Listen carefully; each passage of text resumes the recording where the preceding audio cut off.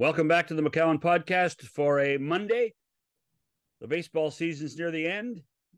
Dave Hodge is in for Bob this week. And look who the cat dragged in today. Paul Beeston. What are you? Chairman Emeritus.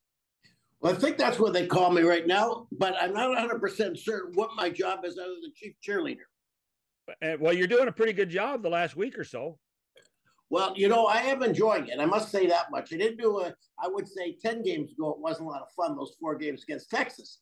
However, then we got the games against Boston. I don't know how we won them, but we won them. Then went in the Yankees, won a couple, and then a couple in the Tampa Bay with a chance maybe to have done 3 if we got through that 9th in the Saturday game. But, the bottom line of it is it's fun, and that's what we all wanted, wasn't it? The month of September to mean something. I didn't know it was going to mean this much, and the roller coaster is not good for the old ticker. Do you believe in momentum? I do believe in momentum. I mean, I really do. And I think that it's important that, that right now that we're doing the things that we should be doing well, which is basically, if you look at the whole year, which is, defense and pitching. And I think that part of it is the thing that can give us the hope for the momentum going in. We haven't hit as well as I think we thought we were going to hit. We haven't hit with the power I thought we were going to hit with, but we're scoring the runs when necessary. And even if we have just a 50-50 week this week, we're going to be over 500 or over 90 games. And so, that's the key. And then we'll go into the postseason. We'll see what happens. Hi, Paul. A mutual friend said I should begin by suggesting that sailing be the topic of our discussion. On the high seas. I'm going to respectfully ignore that idea and continue with baseball. Look, you referenced the Texas series. The Jays couldn't have played worse. They played, I would say, somewhat better since, but many of these wins have seen their opponents hand them victories with walks and hit batsmen and errors. If you're a Jays fan, you're happy that the playoff spot is almost a lock. How happy are you otherwise? Well, I think that's a really good way of putting it. I mean, I think the whole year has been a roller coaster, Dave. I think you'd agree with that. I mean, every time that you think this team is going to get a little bit of a roll, something happens, and you say, "Boy, the team's not going to win," and then all of a sudden, you written the team off, and the team comes back and does it. I think that's maybe the game right now. I mean, I think that maybe the game is the pitches into the screen like we saw in Kansas City. Maybe it's the walks that we saw in New York. Maybe it sits back when we saw down in Tampa Bay. Maybe you're 100% right. But the bottom line of it is it's scoring more runs than the other team. And, I think that's what we have to look at. Every team seems to have weakness other than maybe Atlanta and the Dodgers. But there is – and Baltimore's a good team. And obviously Tampa's a good team. But it's tough to win. It's tough to win in September. Maybe that's the reason why some of these hit batsmen are happening. Maybe that's some of the walks are happening, all the things, but we'll take the runs as we can get them because we've lost some games we shouldn't have lost too. I would say that other teams would be a lot better if they were healthier. Everybody's got injuries, and the Blue Jays have Danny Jansen out, Brandon Belt out, but I can't remember a season with more injuries everywhere else, but I think we can say that the Jays probably lead the league in terms of good health. I have this thing about broken fingers and hands and right wrists suffered by batters hit by pitchers. And then there are the injuries to the pitchers. I mean, some of the best in the game are out, and Shane McClanahan would be one of them, affecting a Tampa Bay playoff series. Where should we start in discussing injuries? Well, I think you got to consider ourselves relatively lucky this year. Danny Jansen, has had a history of injuries over his career, quite frankly. But and he was hitting well, and he was a person that, you kind of looked to come up to drive in the key runs when you needed him to. But the bottom line of it is we've been very fortunate with our pitching. And maybe that's good scouting. Maybe that's those good signs, other than Ryu coming back. I mean, if you look at Gaussman, you look at Bassett, you look at and you look at Berrios, they don't miss many starts, and they haven't in the past. So that's a pretty good situation. With the relief pitching, it's also been pretty good. And from a defensive point of view, I would say that we've been fortunate in our outfield. I mean, we had a little bit of Kiermaier being off and Springer, but not for very long. And at the very end of the day, the infield, other than Bo, and maybe a couple of weeks with Chapman has been there. So we've been very fortunate. But that's part of the game, and you hope it doesn't catch up with us in the last week as we go into the postseason. The Springer being as healthy as he has all year has probably been one of the positives when you consider in the first few years of the contract, he never seemed to be able to stay healthy. You're 100% right, John. And quite honestly, maybe he hasn't the power that that we thought he was going to have this year. And he got his 20th home run with it inside the Parker. But the one thing that you worry about with him is he plays all out 100% of the time. And whether he's flying through the air catching a ball, whether he's running and may try to make a single into a double or scoring from first, the inside the Parker, I didn't know whether he was going to make it around there. But boy, I'll tell you, when he got motoring. It was like it was a 100-meter dash, and he was something. But Springer plays the game like the way that you want all your players to play all the time. I mean, he's just 100% effort, and he's just a joy to watch. And he's an outstanding defender and probably playing right where he wants. But the throw yesterday, he catches the runner at second base, diving for the ball inside the park home run. That's quite a day, quite frankly. So they just won 2 games at the Trop, and let's assume that's what they'll be asked to do in the first round of the playoffs. That's the way the standings would suggest.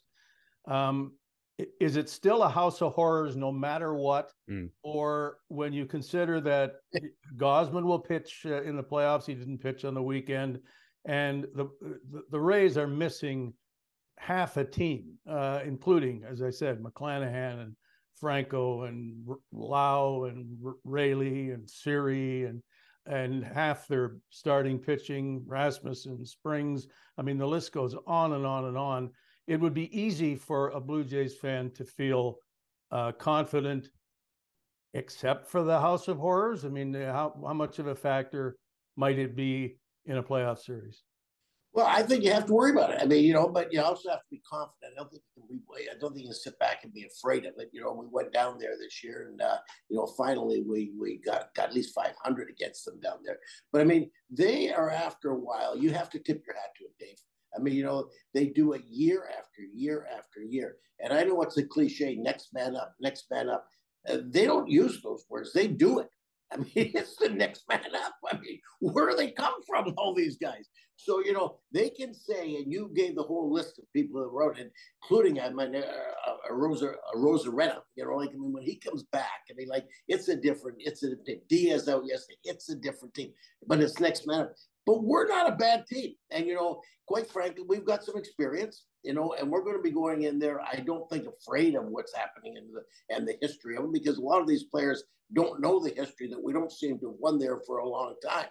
And, we're going down there, it's it'll be one where they know us, we know them. I mean, you imagine playing 6 games against each other. It reminds me of back in 1991 when it was the same situation with Minnesota. We played them kind of at the end and then went in and played Minnesota for the first round of the playoffs. And that's going to be kind of like this one. I mean, they're going to be tired of each other. I mean, and right now it looks like there's a love in between them. They're all talking at first base. Everyone seems to be happy. Everyone seems to be smiling. That'll change. That'll change. But I don't think we can worry about that. I think you got to just throw it away. It's 2 out of 3, and and the key is to get down there and play the ball that we can play, which is basically pitching and defense. In the NHL, they always say that regular season hockey is totally different than playoff hockey. Is the same true for Major League Baseball? Is it that much different when you consider it, particular in these wild card series, that it's such a short series? Well, I don't know if it's much different. I think the game probably doesn't change the same way. It's still the same. It's still the same game. I think when you get to hockey and basketball, maybe it ramps up a little bit more in the. I don't want to call it intensity, because I think both or all the sports would be intense, but I think it gets a little bit more physical. It gets in the hockey. I would say that going in there, John, the big thing is 2 out of 3. It's kind of like you can't afford to make a mistake. I mean, that first game is important. Let me tell you, I mean, 4-7, probably the best team should win. 3-5, it's, probably less than the 4-7, but still a shot. And 2-3, a really couple of well-pitched games against even the best hitting team in baseball, can beat them. If you get the pitching and you get the good fortune that Dave was talking about before. Maybe you get a walk when you didn't expect to walk, a bad call. Maybe it's a wild pitch. Maybe it's a pass ball. I have no idea. But I know one thing that, that 2-3 is, we don't live that way. We play 162 games. Yeah. And then it goes, and, as opposed to the other sports, Monday's off. And the way it works now, Tuesday, Wednesday, Thursday. Okay. So, for one of those teams or four of the teams in that first round, they got 4 extra days and the teams didn't make the playoffs. I mean, simple as that. You're home. I spent a few days traveling with our pal John Gibbons, right? And he was just saying, this is a team that plays the game in such a manner they just have to get in because their pitching is so much better than anybody else's. Both in the rotation and in the bullpen. Do you think that's as a big a fact as he makes it? Is that where this team is different than anybody else? I wouldn't dispute what John said. I mean, I think Cito would say the same thing. I mean, but the over 162 games, our hitting hasn't been, I think, what we all thought it was going to be. But quite frankly, I think the pitching, will give us a chance to be competitive in every single game. And the fact that we have 5 starters, and so that goes down to 3 that first round. And with the day off, hopefully, as Dave was talking about earlier, they can set it up so they get the starters they want. And then you've got a bullpen that that has really been improved, and as the season's gone along, has proven themselves. Certain blips notwithstanding. But I do think that's right. It does give it. But the other part about it is, which I think that Cito would say if he were asking that, is good defense will help good pitching. So you're taking good pitching with elite defense, particularly in the outfield and at third base. You shortstop. I mean, all of it. You can look where you want. It actually gives you a shot in any game. You can see winning a 1 or 2-0 game. I mean, you can, because of the pitching and the defense. So the answer to that is, I think that Gibby's got it right, and I think that Cito will go further and talk about the defense.